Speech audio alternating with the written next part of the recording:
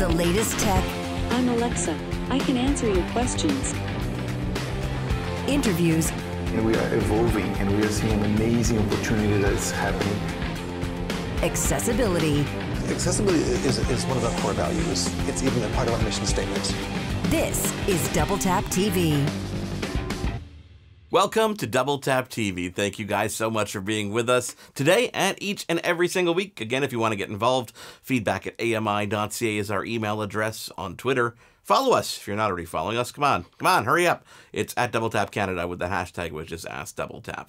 I am Mark Aflalo with Stephen Scott by my side each and every single week. Stephen, we're talking something close to your heart this week. Not really close to my heart because I honestly, Stephen, I don't read much. Do you read a lot? Well, you say it's close to my heart. I'm not much of a reader either. And, it depends what you define as reading. Now, I know that I'm going to get myself into all kinds of hot water by saying this, but, reading a book is very different to reading or listening to an audiobook.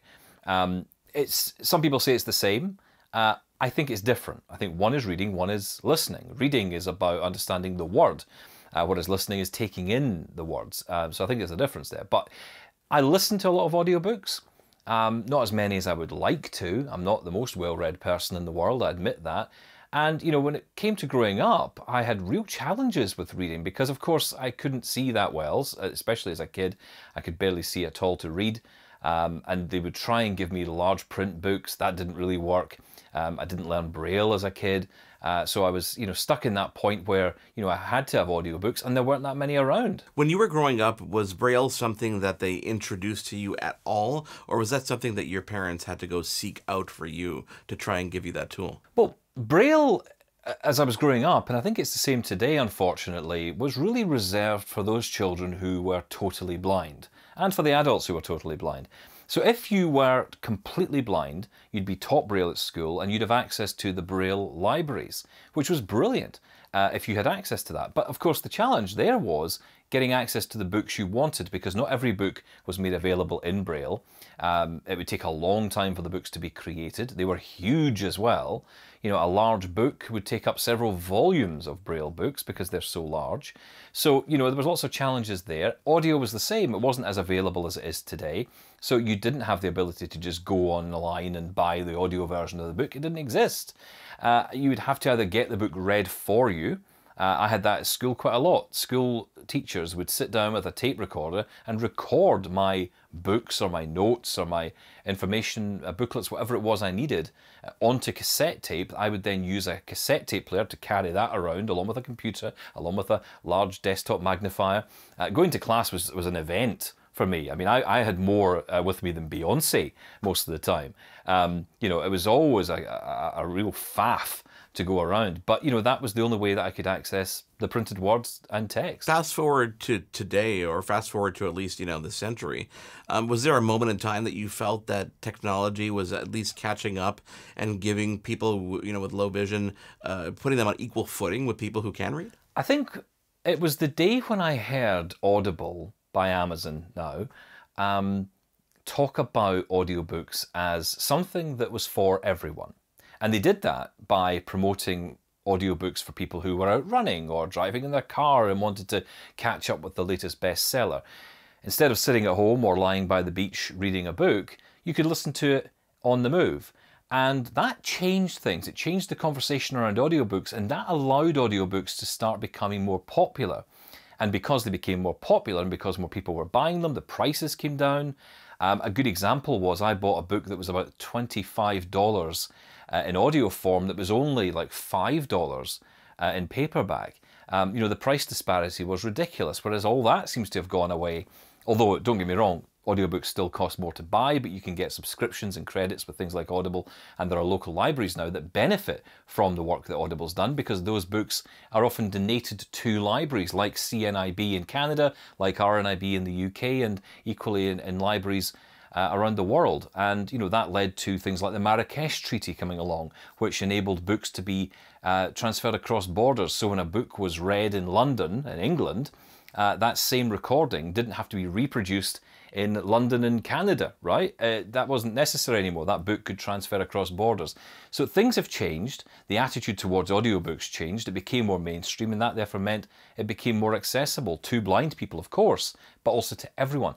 That was when I think things changed in the audiobook market. Well, if you haven't already figured it out, we're talking all about reading and technology that enables reading for people with low vision. And one of those stories comes to us from Grant Hardy, contributor here to Double Tap TV. He's going to tell us about his experience, right? Absolutely. And Grant tells a great story, and I want him to tell it because ultimately he talks about his own experience growing up as a blind child and talking about some of those challenges I'm telling you about my own education. But let's hear how Grant got on, because even though I'm saying to you, the kids who were blind maybe had it a little bit easier because they had the Braille and they had the access to the library, it wasn't as plain sailing as you might think. Hey, AMI reporter and Double Tap contributor Grant Hardy here from Vancouver. Growing up blind, I always loved to read, but getting my hands on accessible books wasn't easy because I had to get either a commercial audiobook out of the library or buy it at a hefty price, oftentimes getting an abridged version that didn't even include the whole story, or else wait months for an organization like the CNIB to produce and mail me an accessible format from all the way across the country. For my favorite childhood series, just 6 out of over 50 books were available to me in Braille, and this was the norm. As I got older, scanners became more mainstream. Hold each page of a book completely stationary against a glassy surface, not an easy thing for a kid to do. And you'd eventually get an ebook, though it could be quite riddled with errors. At the same time, specialized blindness hardware for reading became readily available. Braille note takers and Fisher-Pricey hardware where you could load up ebooks and audiobooks on a storage card, connect headphones, and listen to your heart's content. But the problem was still getting my hands on ebooks. A hot new release on the day it came out? Yeah, not likely. Today, the accessible reading landscape is 1,000 times better. The sighted world has finally woken up and realized what blind people knew all along. Ebooks and audiobooks rock.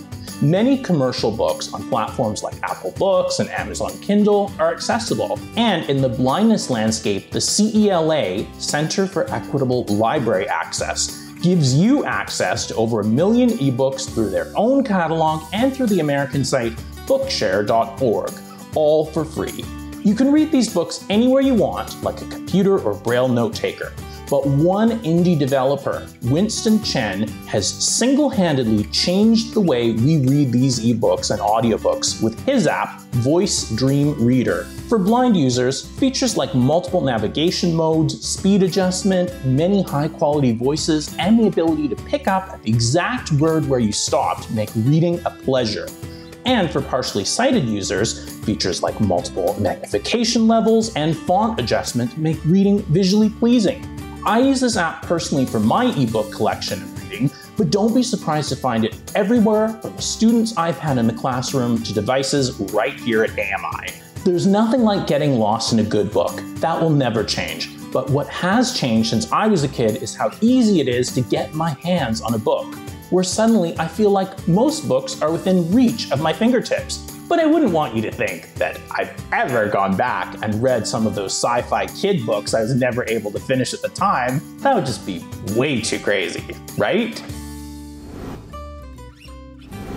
That is Double Tap TV and AMI's Grant Hardy talking all about his experience with reading. And we're talking all about reading this week on Double Tap TV. I am Mark Aflalo with Stephen Scott. We're going to take a quick break, but when we come back, a gentleman who hosts a show called My Life in Books on AMI Audio and an AMI exclusive podcast. Stick around. For more great Double Tap TV content, visit ami.ca/doubletap.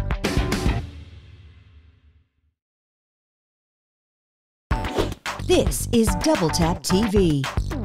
Welcome back to Double Tap TV. Thank you guys for being here, talking all about reading this week on this edition of Double Tap TV. Get involved. Feedback at ami.ca, of course, is our email address. If you're not already following us on Twitter, it is at Double Tap Canada, and use that hashtag, which is AskDoubleTap. Well, today on the show we have a very special guest, a host of a fantastic podcast and radio show over on AMI Audio. That is My Life in Books. The host is Red Sale, and he joins us now. Red, great to have you here on Double Tap TV. Hi, Stephen. How are you? I'm great, Red, thank you. So I wanted to get you on because I know you're very passionate about books. Hey, you do a show about it, right? So, you're a passionate man about books. What does reading mean to you? I've always loved books. I was a voracious reader as a child. I was one of those kids who just used to hide underneath the duvet with a torch and hope that my mother didn't come and check that I was asleep. And I just, gobbled up everything from Tintin to Enid Blyton to Alistair MacLean, and then I went to study English at university. So it's always been my window on the world. When you began to lose your sight, Red, did you, I imagine a lot of things went through your mind, but did you think about losing the ability to read, at least physical books anyway? Did that go through your mind? It was the thing that scared me most. I got my diagnosis when I was 19 years old, and I'd just gone to university to study English. And maybe for the first time in my life, I wasn't exactly reading for pleasure. I was having to read an enormous amount of books, and really big, hefty books like Dickens. And I'd already noticed that my reading speed was getting much slower, and I just didn't know why. And then when I was given this diagnosis and told quite bluntly that I could expect to be totally blind by the age of 30, it just felt like a death sentence to me, to be perfectly honest. Red, at any point during your journey, did you think to yourself maybe that technology could be the solution to your challenge and help you read the printed word? Yeah, I got contacted fairly early on by the Royal National Institute for the Blind, and they said, look, there are books on tape, you can ask for them. And, for some of the books, like the Dickens or the Milton, it was, I got these big chunky tapes come through the post, but there was a bit of a wait time on them, and I needed to read these books, 2 or 3 a week, and then produce essays on them. And they were also read really slowly by these, actors from the 1950s and 60s when they'd first been recorded.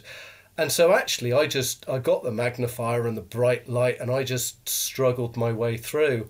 And then the books that I wanted for pleasure, the books that were being published whilst I was at university and afterwards, I'd have to wait a year or so until they actually got recorded. So to be honest, technology just didn't help me, apart from the ancient technology of a bright light and a magnifying glass. As someone who never really enjoyed reading physical books because of the challenges I had with it, and I guess you'll know about this as well, and you'll have come to this experience yourself, taking the information in audibly is quite different. Reading is a very silent experience for a lot of us. It's all about taking in that information, just sitting back on a Sunday afternoon, letting that information come in quietly. It's part of the joy of reading. So how did that translate for you when you had to change all that to audio? Yeah, you're diving into another world. And a little bit like sort of diving into water, you almost need to shut off your other senses and just let your mind swim. And I think I'd got so used to being visual with reading, I didn't realise that actually now my eyes had been switched off, that I could just let my ears do the work. And I was still only using one sense, I was turning everything else off. And yeah, do I miss visual reading and that kind of deep dive in and making the voices in my own head? Yes, I do. But actually, I think nowadays narrators are so good, they're so nuanced, that actually they do a fair amount of that for you. I heard a wonderful narrator called Lucy Scott describing it as theatre for one. And that's how she does it. She is the entire cast of characters, and they've all got a slightly different voice. And I think, to be honest, since audiobooks have become more of a mainstream activity, and for that I think we have really to thank Stephen Fry reading the Harry Potter books, the game has been changed, and all the narrators have upped their game, and they are they are literary thespians, to be honest. Yeah, seriously. It is Double Tap TV. We are talking to Red Cell this week all about reading and technology for reading. I am Mark Aflalo with Stephen Scott. We're going to take a quick break and come back with more of Red after this. For more great Double Tap TV content, visit ami.ca/doubletap.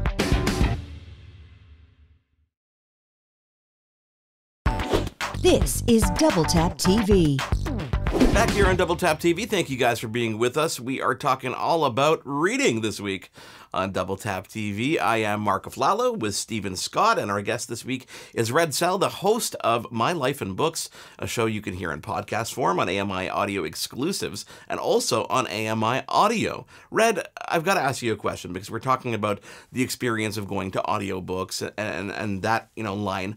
But what tech are you using these days to actually enjoy the audiobooks? Because there's got to be, a device in particular that you like. So, right, predominantly I use my iPhone, and I'm linked up to the RNIB Reading Services platform and to Audible. And I just download my books straight onto my phone, stick my headphones in, and pot around the house doing my chores and avoiding doing other people's chores, to be honest. I learned long ago that you can cook or iron whilst listening to an audiobook, which I couldn't do when I was holding a Penguin book in my hand and trying to chop vegetables. It just didn't work. So actually I'm reading far, far more books than I ever did. But every so often, for my job, I get sent books as as early reader copies or review copies, and they haven't been loaded up onto any of the electronic platforms yet. And I'll get those usually sent through something like Dropbox, and I'll download them onto my laptop. And because I don't want to be carrying my laptop around, I'll stick them on a memory stick, and I've got my friendly Sonic's Sovereign MP3 player, which is, as you can see, it's big, it's chunky, it's got the kind of buttons that I can use because I climb rocks and my fingers are all mashed up. And it's just really simple to use. And again, I just plug some headphones in, stick that into the pocket of my fleece and wander around the house listening to that. I guess the only thing I don't like about that so much is that it jumps forward only in chapters or sections, and so I can't rewind and listen to that sentence or paragraph that I missed again without having to jump back through the whole chapter. But for sedentary end of the day with a glass of wine in your hand type of reading, it's perfect. Now, Red, we know each other pretty well, and I can say this with experience that because you've told me you're not the most techie guy in the world, but it seems that you've got to grips with some of this technology, the iPhone at least, right? The phone, I have to say, I did end up moving away from having an Android phone to an iPhone just because I do find VoiceOver and the general commands just much easier. I'd say it's relatively easy. It's easy enough for me not to get so frustrated I give up and go and ask one of the sighted members of my family to do it. It's mastering that sort of flow sheet of steps. Reading services, it's a bit clunky, but it's that's the one that you use with Dolphin Easy Reader. It's a bit clunky, but it's good enough, and the voice recognition now is good enough that I usually find the book that I want and can download it easily enough. Amazon, it's not so bad. I can I download my books off Amazon and load up the Audible app and get it to play on my phone. I've also linked it to my Alexa Dot, which is nice and easy because I just shout at that and it resumes the book from where I last left it. I think it gets a bit easier every 6 months, and whether that's partly because I get more used to using the technology, or because the technology just gets smarter and smarter and recognises my commands better. Yeah, I'm a lot happier with it than I used to be. The weird thing is, I'm actually happier since I've gone totally non-visual. Now that I can't see, it's forced me not to try and cheat, I suppose, trying to peer at it as well as using voiceover. And I think maybe I was trying to ride 2 horses at once, and it's easier now I've gone non-visual. You know, Red, considering where you were when you began losing your sight and where you are now in regards to audiobooks and reading at least, has the joy of reading come back to you? I am as happy as I was when I could read novels in physical form. To be honest, I'm probably better off than I was because I have so many more books to choose. I pay my monthly subscription, which really, it isn't as much as going out and buying that new hardcover book from my local bookshop. I get it for the price of a paperback. It's there immediately, and I can read it in bed at night when my wife's asleep without being told off for having the light on. Red, thank you so much for coming on to Double Tap TV. Thank you very much, Stephen. No, thank you, Red, and thank you guys at home for joining us this week. As always, if you've got something to say, let us know. Feedback@ami.ca is our email address. We welcome all forms of questions, comments, and criticisms if you have to. If you want to reach out on Twitter, it is @DoubleTapCanada, and use that hashtag, which is @DoubleTap. On behalf of our guest, Red Zell, and of course, Stephen Scott, I am Mark Aflalo. Thank you guys for being with us this week. We'll catch you again next week on Double Tap TV. Hosted and written by Mark Aflalo and Stephen Scott. Editing and motion graphics, Jordan Steves. Integrated Described Video Specialist, Ron Rickford. Coordinating Producer, Jennifer Johnson. Director of Production, Kara Nye. Director Programming, Brian Perdue. VP Content Development and Programming, John Melville. President and CEO, David Arrington. Copyright 2022, Accessible Media, Inc.